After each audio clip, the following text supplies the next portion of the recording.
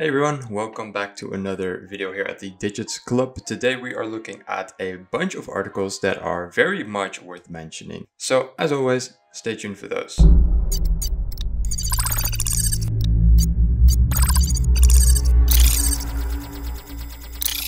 Alright, so we're starting with the Celsius story once again. It is starting to become a bit of a trend here on the Digits Club. Celsius has obviously been in the news coverage for 3 times in a row now, I believe. Obviously, they froze all of their assets as the legal team got into some major trouble. Right now, we are seeing them paying off over 20 million in AVDEBs. We can see that over here in a tweet. Where's the tweet? I can't find the tweet. There was a tweet. I swear to God, there was a tweet here, but there's no more tweet. I think they removed it, but there was a screenshot of this transaction actually being made. So it is 100% confirmed, showing that the firm is still trying to pay off its debt. At least it's trying to. So yeah, whether that is good news or not, I mean, honestly, that is up to you. Celsius is still in a lot of trouble, regardless if it pays off all of its debt or not. And obviously this 20 million is just a small piece of the pie. It will need to pay off much more. But we're reading in this article that its legal team is still trying to keep the company afloat. So it does look like the firm is more so trying to keep the company alive rather than this just to save their own skin, which is a good sign if you have your money in Celsius. I mean, at least it shows that they're trying, I suppose. So that's more than can be said from many other firms that have the same fate. So the article goes much more in depth, but to be honest, it's just more of the same. We already went over this, so if you want more information, check out one of my previous videos. For now, they're paying off their debt, and this story is ever moving, ever changing, so probably we'll be talking again about it tomorrow, so stay tuned for that. Then an article from the Discord community, so make sure to join that one if you haven't already, because we get a lot of very cool insights over there, such as this one. Will the release of 3 billion Bitcoin from Gox'S cause the market bottom in August? So this is a bit of an interesting story, a bit of a different one than normal. It says that maybe 137,000 Bitcoin, worth roughly 2.8 billion, might soon be released into the market as funds lost to Gox'S hack of 2011. The loss that occurred in 2011 was 850,000 Bitcoin, which is a massive amount. It was apparently hacked all the way back in 2011 when a Bitcoin was worth nothing, really. It is currently worth 17.8 billion in today's price. In 2014, Gox'S reported it had found 200,000 Bitcoin, but those coins have been locked in litigation until now.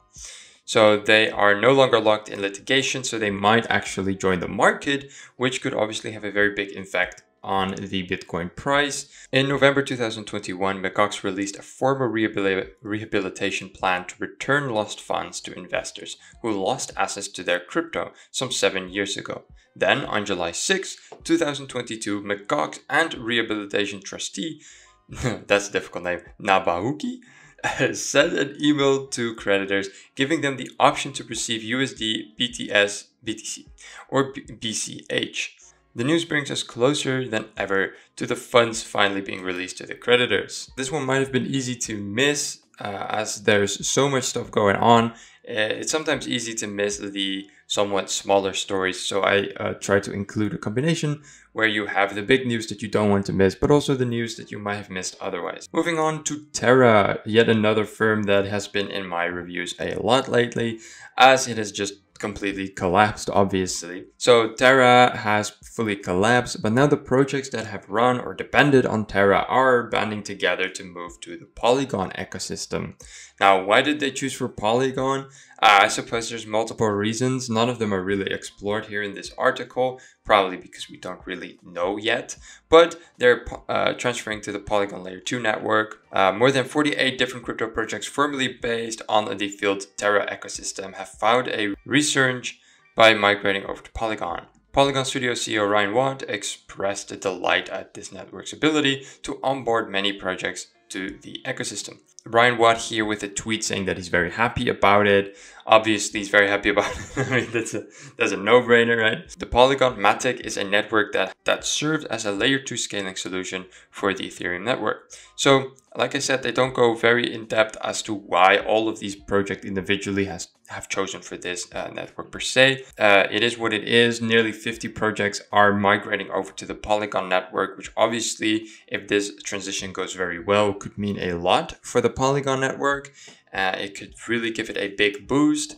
So yeah, from the ashes of Terra, a new giant might just rise. So very interesting article here as well. And we'll for sure keep an eye on this story and see how it progresses. Then in other news, the US dominates crypto ATMs installations and Bitcoin hash rates worldwide. So with China out of the way, essentially the US has been absolutely dominating as they contribute 37.8% of the mining power by January 2022. So that is absolutely the vast majority, much more than any other country. If you would like a visualization, then you can see that over here. Over here in the middle of 2021, Canada actually became quite large as well, but they lied down a little bit. And as China continued to dwindle, the US took over as the largest contributor in Bitcoin mined.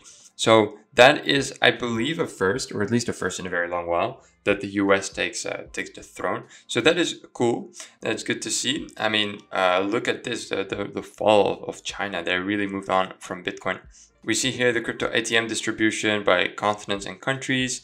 And yeah, that's just the United States, obviously dominating here as well, with 87%, and North America at 95%, which is really cool to see, actually. I didn't know that they were the front runners in that by such a big amount. And then another quick fun article from the Discord. Always like to include at least some of them because, yeah, I mean, the giving a little bit of back to the community, right?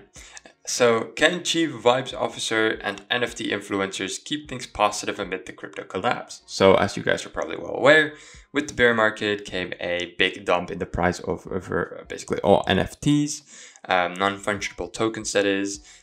Here's a great example, a 2.9 million NFT of Jack Dorsey's first tweet being forced to sell for just $6,800, although originally bought for 2.9 million.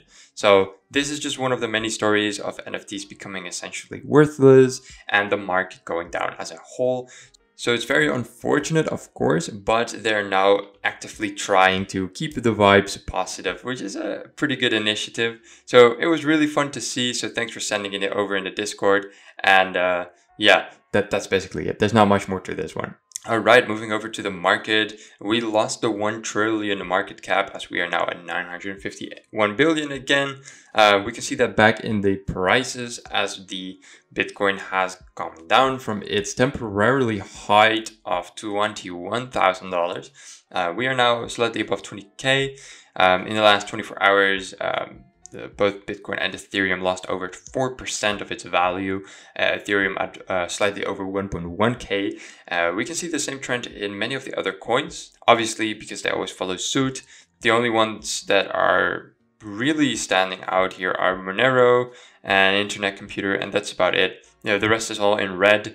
And even though these guys are surviving right now for some reason, they're sure to fall soon. So yeah, that's basically the end of the big green sea that we've been having for a while. I mean, it had to end somewhere. There were some people that somehow thought that this was going to be the end of the bear market. I don't know why. I do not know why they thought that. That's just not realistic. And clearly it's not what happened. We had a brief pump, and it's short-lived, as we probably most of us already expected. Here at the Fear and Greed Index, however, we do still see some progress. Although we did come from 24, which was an incredibly good number, we're now back at 22, which is still much better than where we originally came from, which of course was, 9s and 10s and 11th. So yeah, that is still, in my opinion, an improvement and a pretty good result. All right, everybody, thank you so much for watching. This was the daily market overview. Not much more to say today. Quite some interesting articles and, of course, a red market, unfortunately. Tomorrow, we're going to be back with another Launchpad review and a market overview. So if you enjoy those, make sure to leave a like, and I'll see you guys in the next one. Ciao, ciao.